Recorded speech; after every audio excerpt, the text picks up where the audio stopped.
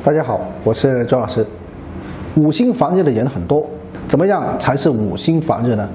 必须满足2个条件：一、双手手心、双脚足心发热；二、心口窝烦闷，这就是五心烦热。那么五心烦热有什么好的方法呢？今天给大家分享具体操作的方法。首先是点按中冲穴。中冲是心包经的井穴，位于中指指末端中间的位置。找到穴位，用拇指指甲掐按，稍稍用点力。左右手指的中冲穴各掐按5到10分钟。会刺血的朋友，对此处进行刺血，对泻心火也是非常好的。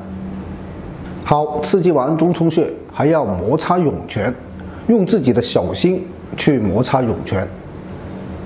找涌泉穴，先把脚趾抓起来，这个凹陷的中间就是涌泉穴。好，然后我们用手掌心这样上下的摩擦，左右脚的涌泉穴各摩擦5到10分钟。